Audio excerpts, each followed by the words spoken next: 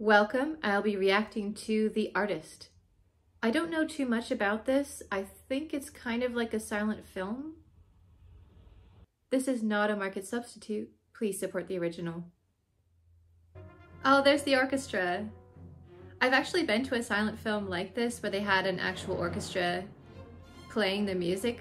Oh, it's so cool. Highly recommend it.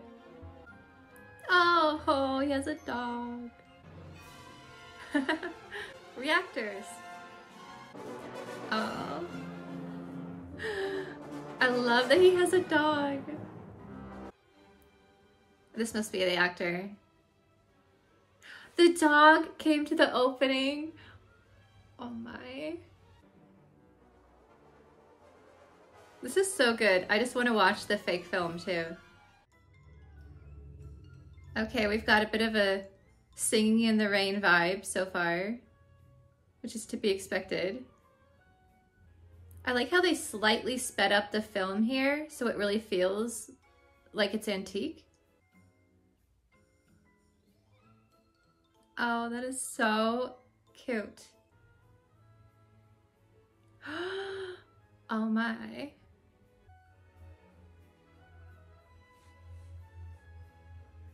I love you from the bottom of my heart. Just playing it up for the cameras. Oh, she's the real love interest right there. Definitely.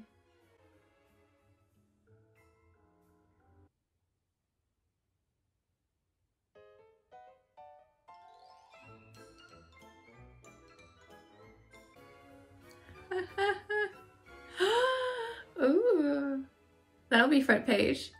Uh-huh. That's what he put his breakfast in? A coop? You can do that? I know what I'm doing for breakfast tomorrow. Oh.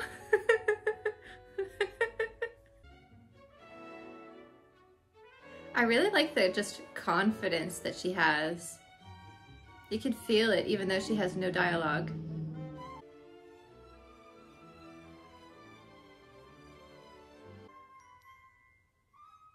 Why aren't you dancing? Alright, that's pretty adorable. She is actually pretty peppy, so that's the perfect name. Look at that car. Can I take it home? Oh, why don't they make cars that are pretty anymore? Look at that. And those seats. He has a picture of the dog on his wall. Do we have another hour of this adorableness? Because I'm not sure my heart can take it. That's her. It's Peppy. He's like, I know those legs. It's a dance-off.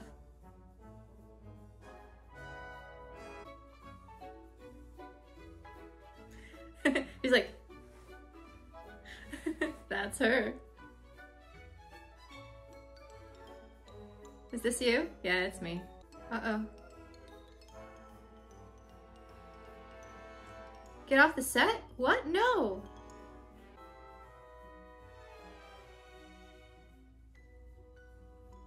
Oh, standoff. Everyone's like, what's gonna happen? Yes. Is he supposed to be an elite spy of some kind? Kind of like James Bond, but with a dog?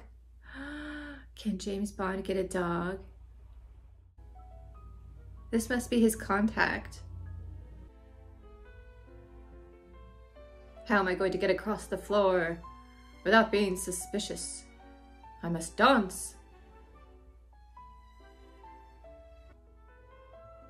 The director's like, you're dancing with her too long. Time to move on.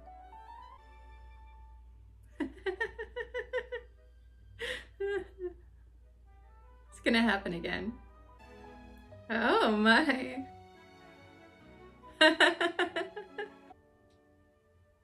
I love her dress here. Oh, she is definitely smitten.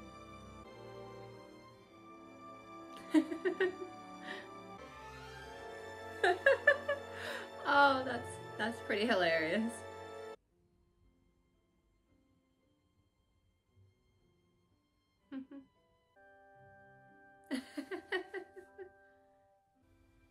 The necklace. Oh, she's moving up. The maid now. Oh, she's climbing up even more. Good for her. Isadora Duncan? Oh no, just regular Isadora. Got a little too excited for a second. But she's finally top billing. Ooh. Three Musketeers style. The talkies? It said sound check. Does that mean the movie will start talking too?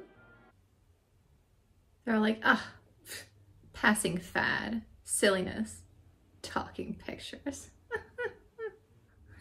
It'll never take. People won't like it. Sound.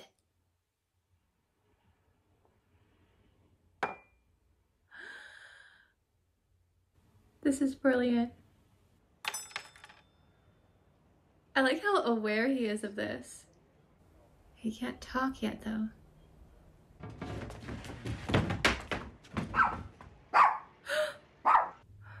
Oh, it was a dream. That's wild. We're back to no sound. I wonder if silent movie stars did have the occasional nightmare about sound pictures when they started. There were some really top-notch female directors in the 20s. Lillian Gish, Dorothy Davenport, etc. But then when the talkies came out, for some reason, we kind of headed towards more male directors. I'm not sure why. Anyway, I'm sure a historian of early movie history would know much more. All silent productions stopped to work exclusively on talkies? Oh dear. Maybe he could switch movie studios. They sometimes traded people around. The world is talking now.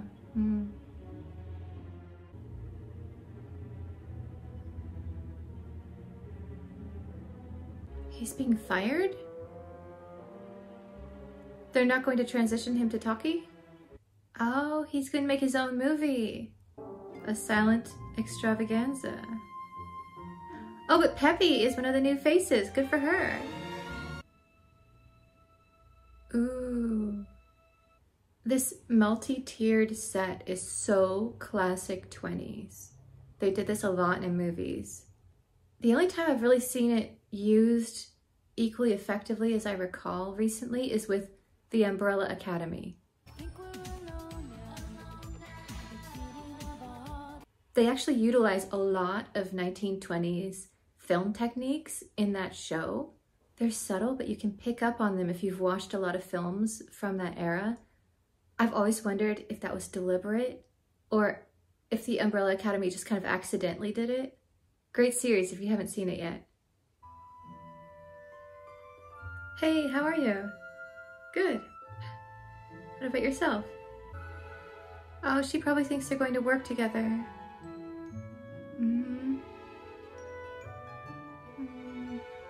How sad she's coming in as he's leaving. Give him your number. She kept the beauty mark that he put on. Oh. Yas. Call me. Oh. These two are just clearly so miserable together. Not with the dog, obviously. Both of them just want to get out of it. I mean, she's literally drawing stuff on his pictures. Like, don't sit there being miserable together. Oh dear. You're gonna spend all your money and then it's going to be a flop. Early Jungle Cruise movie.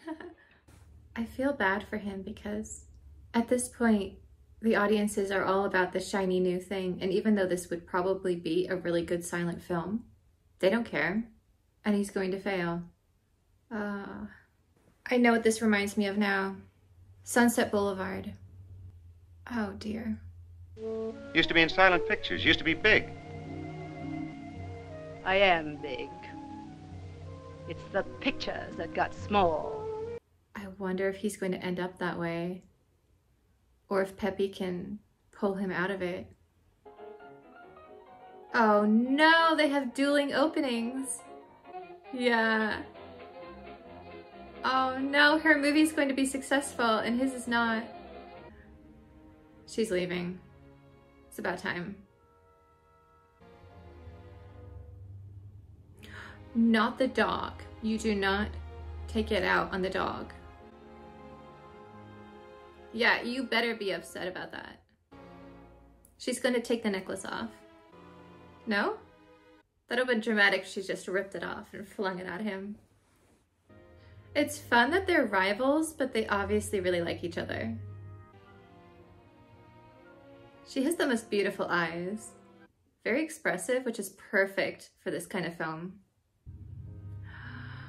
Oh no, he's right behind her. And here we have Rain to emphasize his low mood. Oh, right. Forgot about that. So now he's broke.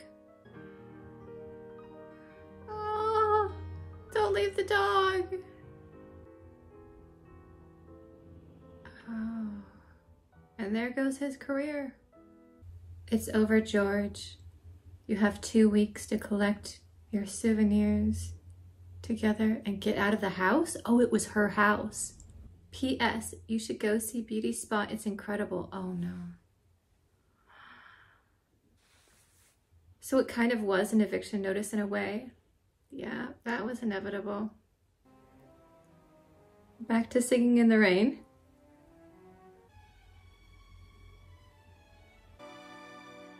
What a shot there. Just perfectly captures his emotion. Well, he found somewhere to live. That's a massive apartment. He's doing really well. Except for the drinking problem. That needs to stop. You and Fergus need to start a club. Oh, his servant stayed. It is very Sunset Boulevard.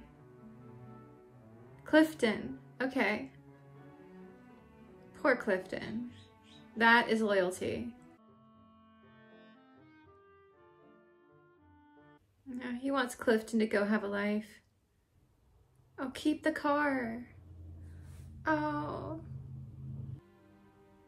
No. Clifton cares about you. He's just pushing everyone away now. This is so tragic. She's gonna buy it all. A lonely star in the background, really?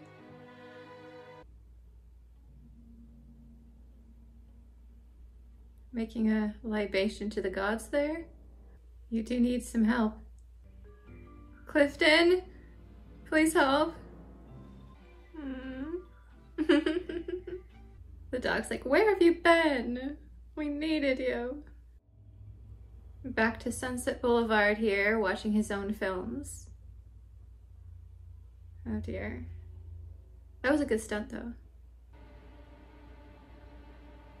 What a performance. Not every modern actor could pull this off. No, those were good films.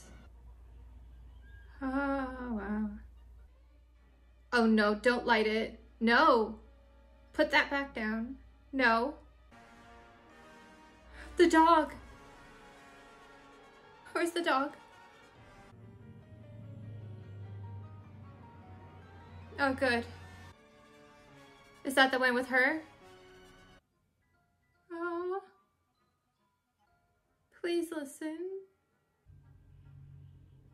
She's like, if you aren't following him, I am. Do your job.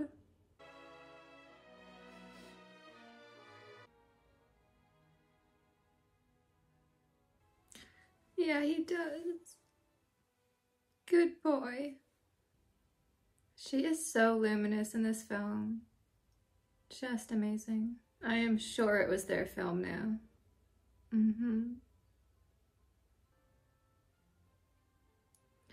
Ah, Sparkle of Love. These two and their bromance. Now remember, don't be proud about it. You can do this. He's gonna go downstairs and all his stuff is there. Because she bought it. There's all his things. Mm-hmm. Oh no, he's gonna run now. Ugh.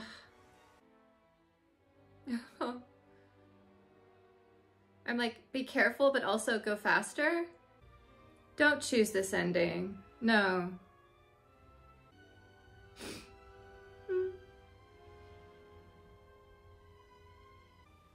Listen to the dog.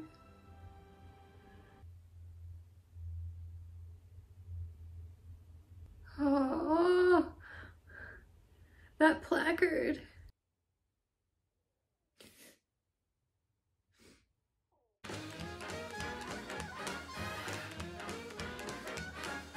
Of course, they both love to dance. Yes. Oh, the audience is gonna eat this up.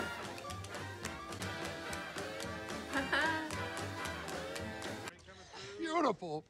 Can you give me just one more? With pleasure. Ah, he talked. Roll camera. That was absolutely outstanding. We need more modern silent films because I feel like there are certain stories, especially the really emotionally charged ones like this, that actually do better as a silent film. The drama is just heightened. And there are certain stories that I think work well in this format, and I feel like it's time to realize that and bring it back more often. For example, Jane Eyre, I feel like works better as a silent film. Did they ever make one? They did, 1910. I'll have to see if I can find a version somewhere online.